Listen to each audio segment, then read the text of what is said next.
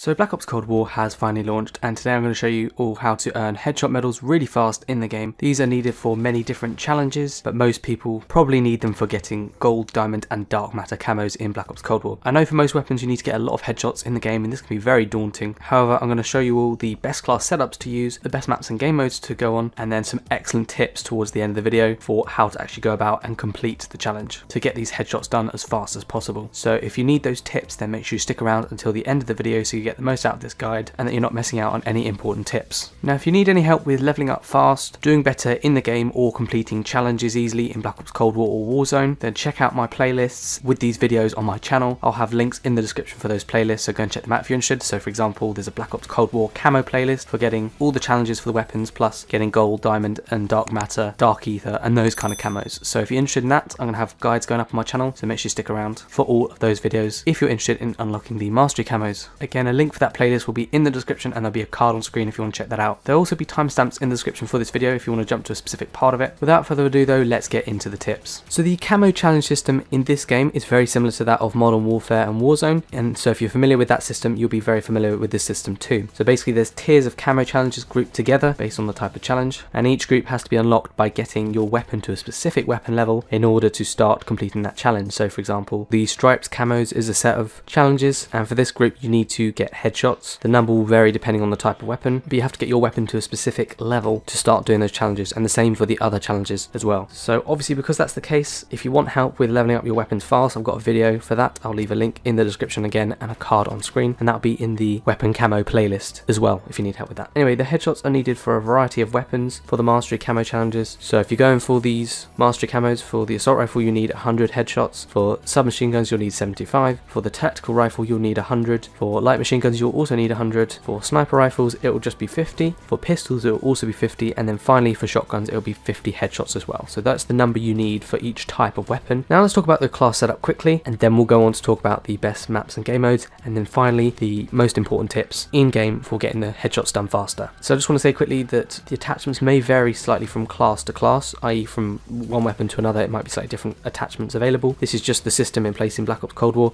so if you can't find a specific attachment I'm suggesting for the weapon you want to get headshots for, just try to use the most similar attachments with the most similar benefits, or you can try to apply the general tips from this class to your own setup. Of course, if you want to change anything, feel free to do that as well, to apply it to your own playstyle, but this is just my suggestions for a class setup. I'm going to talk about the perks quickly and the equipment and all stuff like that, and then I'm going to talk about 3 example class setups for an assault rifle, submachine gun and light machine gun. If you want weapon attachments for other classes like using a sniper or pistol, something like that, obviously just try and apply these attachments to those weapons, or alternatively, if enough people want it, I can do a video on specifically getting sniper or pistol headshots or something like that if people want it. But let's quickly talk about the perks. So for the first perk, I'd recommend putting on Paranoia. This allows you to hear an alert when an enemy aims at you, so if they're aiming at you you're going to know, and your vision pulse is also if an enemy is outside of your field of view that's looking at you. So those 2 things will allow you to know if someone's looking and aiming at you, and it just allows you to be a bit more aware so that you can turn on them and kill them before they get you. I'd also recommend putting on the forward intel perk in the first category as well. This allows you to see indicators for enemy reinforcements on your minimap,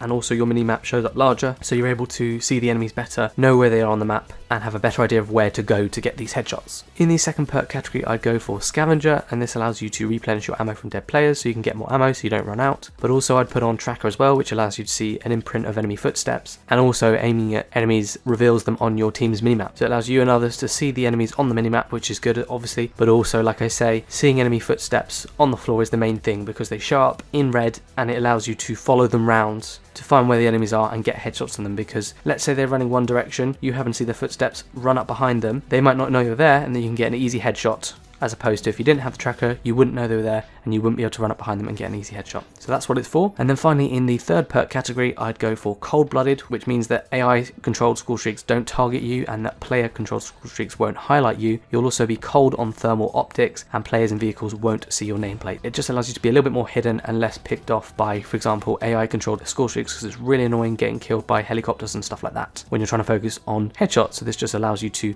not be killed by those streaks. And if anyone's using a thermal sight or something like that, you don't won't show up as easily and you're less likely to die from that. I'd also put on Ninja because the footsteps seem to be very loud in this game. It's really obvious where someone is. It's really obvious to hear someone, and obviously it's not always obvious to know exactly where they are, but you can easily hear people's footsteps, and so if you put on Ninja, it will quiet it down. It won't make it silent, but it will make it a lot quieter, and you're also resistant to like field mics when sprinting, and your character will only speak when necessary. So those things help you to be a bit more quiet so that enemies are less likely to see, hear, or find you, and therefore you can stay alive longer and get more headshots. Now in terms of the equipment, I'd put on a stun grenade or a flashbang for the tactical. What this does is it temporarily disorientates and slows movement if it's a stun grenade, or a flashbang blinds and deafens enemies. For the lethal, you want to avoid this. It doesn't matter what you put on because you want to avoid using it, because this is going to get lethal kills. It's going to take away from your ability to get headshots, so don't use it at all. And then finally, for the field upgrade, I'd put on either an assault pack, which allows you to resupply ammo, that also gives you bonus score for taking down enemies. So obviously that means you get more ammo,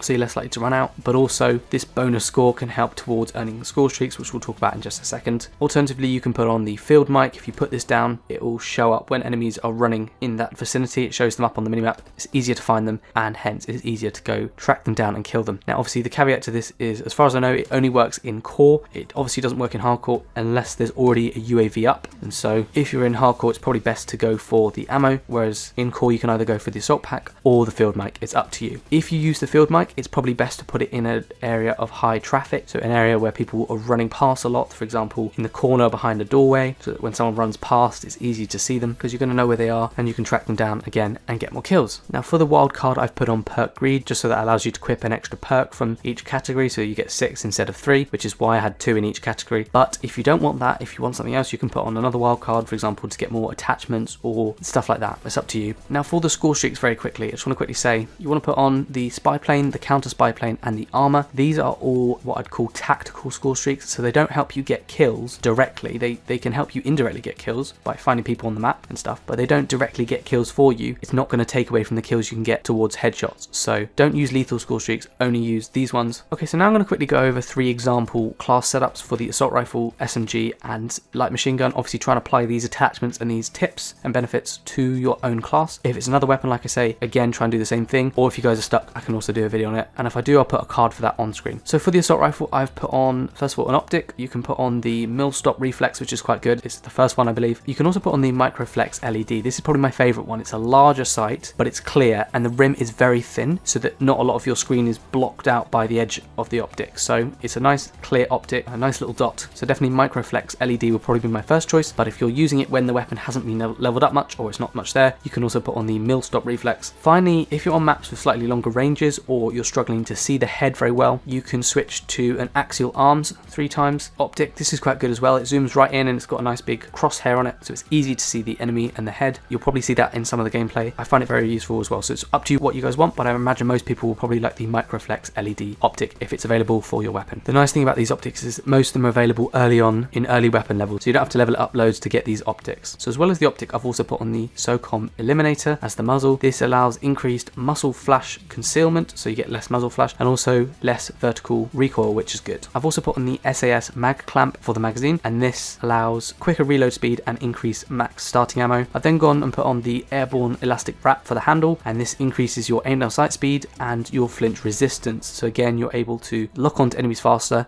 and less likely to flinch when they're shooting you. For the stock, I've put on the radar pad, and this allows increased sprint to fire speed and aim walking movement speed. So again, you can just be a bit quicker aiming down sight. It allows you to get kills a little bit faster, and it gives you a little bit of an advantage over the enemy. So that's quite a decent setup for the assault rifle. For the SMG, my example class setup would be something like the SOCOM Eliminator muzzle again, the 9.5-inch Task Force barrel. This increases the damage, the effective damage range, and the bullet velocity, so obviously that's useful because the SMGs have a shorter damage range normally. I've then put on the Field Agent grip. This allows less vertical and horizontal recoil, which is good. And then again, also I put on the SAS mag clamp for the magazine and the airborne elastic wrap for the handle. And then for the light machine gun, I've put on an optic again. The SMG, I didn't think it needed it because you're getting closer to the enemy with SMGs than you are with assault rifles or other weapons. But for the LMG, I think you need an optic probably. You can put on the mill stop reflex or the axial arms 3X. You can also put on like a holographic sight if you want as well, but those are probably the best two. So for the other attachments, I've put on the Field Agent grip for the underbarrel, the Salvo 125 round fast mag. This allows increased ammo, starting ammo, and a faster reload speed, which is good. I've then also put on the airborne elastic wrap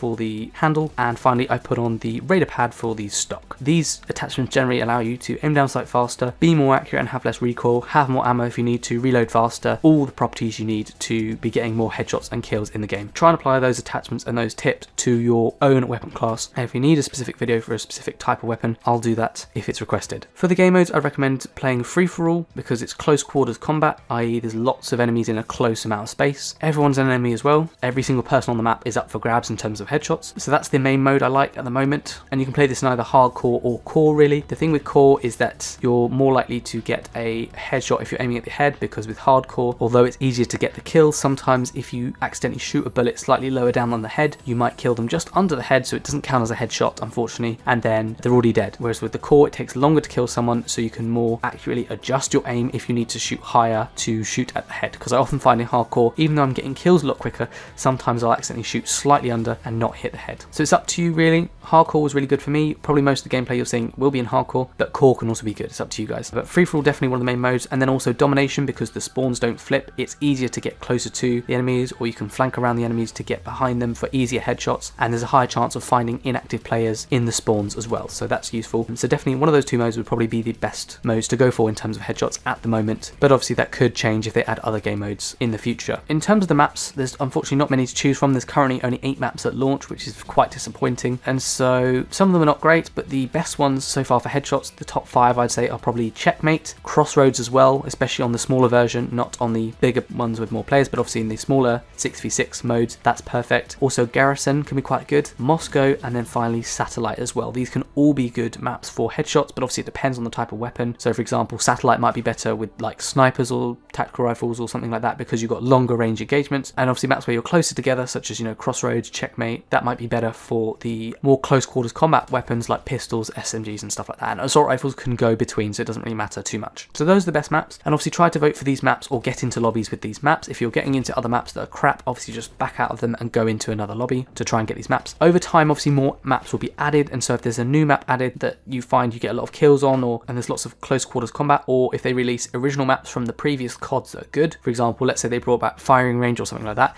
try to get into these maps or mosh pits with these maps. So definitely, if they add new maps which are good, try and go for those obviously, but for now these are the ones that are available in the game. And also I know that late November Nuketown will be out, so if you're watching this after that point, then obviously Nuketown's a great map to go for headshots as well. So trying to get into maps like Nuketown or mosh pit modes with these if possible. Every now and then they'll have Nuketown 24/7 and other kind of map playlists, so if you've got Nuketown 24/7, definitely try and go for that, and go for other small maps if you can. Okay, so that was the class setup, the game modes and the maps. Now let's talk about the important tips for the game for getting headshots once you're actually in the game. So first of all, this may sound kind of obvious, but you need to actually aim for the head. You need to aim for where either you see someone's head or where you expect someone's head to be. Let's say if you're running around the corner, you want to be aiming at eye or head level, so that when someone comes around to you, their head will be in line with your crosshairs, and you can easily then aim down sight and shoot them, as opposed to if you're just sort of looking anywhere and you run around the corner, you're going to have to adjust to if someone's there, but also you'll then have to aim for where the head is, and that takes longer and you're more likely to die. So aim for where the head is, or where you expect someone's head to be. Don't rush too much when trying to get these headshots, and try to line up the shot if possible. So don't rush to try and just get the kill anyhow, because often you'll then miss the head and you'll shoot somewhere else and it won't count. Whereas if you took slightly longer to line up the shot for the head, if it's possible, then obviously you can go for that and get a headshot. You also probably want to adjust your sensitivity or aim down sight sensitivity as well if needed, to either make it higher or lower. So if you make it too low, it's going to take much longer for you to turn around to aim at the enemy and get your crosshair onto their head. Whereas if you make it too high, you can often overshoot, and that will mean that your crosshairs will often go past their head and you'll have to then go back to try and get it. So you want to get that sweet spot between the high and low sensitivity. For me personally in this game, I find that about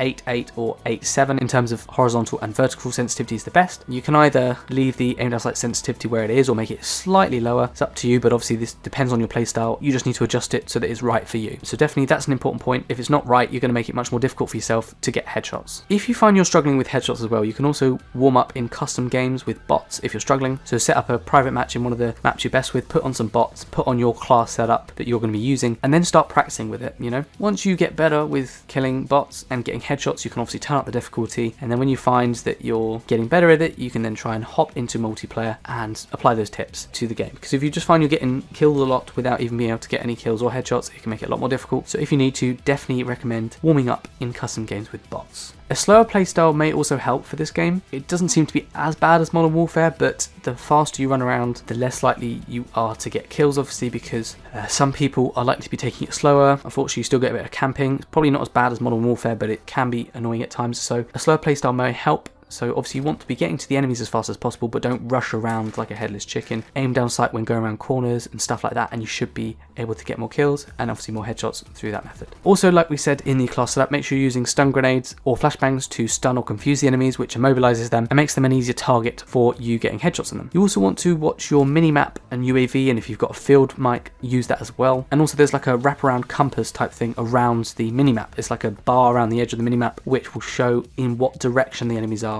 in addition to obviously where they are on the map. And again, use all these bits of information, obviously footsteps, listen out for that as well, and all this information, put it together to try and find out where enemies are, go towards them, and obviously try and get more kills. So obviously that's why it's important to have UAV on, the field mic and stuff like that. You also want to be looking out for enemies in windows or doorways or behind cover or, you know, prone. The reason for this is because it can be easier to aim for the head. So, you know, if someone's in a window, it cuts off half their body. It's much easier to just aim for their head and kill them. The same for if they're behind cover, same kind of thing.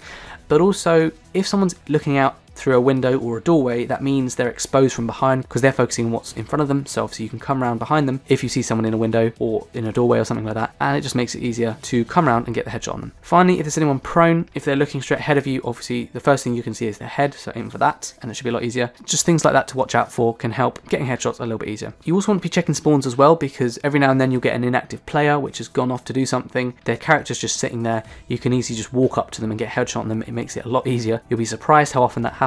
It can happen in free-for-all, but obviously you're less likely to find the person because there's more enemies. But in most like domination, the spawns don't really flip, and so you can come round to them, get into their spawn and find an inactive player and kill them that way to get a headshot. So that obviously can just make it a little bit easier. Obviously it's a little bit of cheat, but it doesn't matter because it helps you get your headshots faster. And finally, I'd recommend just putting on the tracker perk, like I said, just to help you find enemies. Look for those footsteps, and if you see them, obviously go towards them and try and get headshots on them from behind. So that's all the tips to get headshots faster in Black Ops Cold War. If you found this useful, be sure to leave a like on the video, it really helps, and feel free to subscribe with your post notifications turned on so that you don't miss out on any upcoming Black Ops Cold War or Warzone videos. I've got lots of camo guides, lots of challenge guides, and lots of tips and tricks guides as well. So obviously you want to be sticking around for those if you're going to find them useful, and obviously feel free to check any of them out if you're interested. There'll be playlists for those in the description, and the videos will be on my channel as well. So if you're interested, definitely recommend going to check that out. There'll be links in the description, like I say, and a card on screen. But thank you so much for watching. I hope you found it useful, and I will see you all on the next video.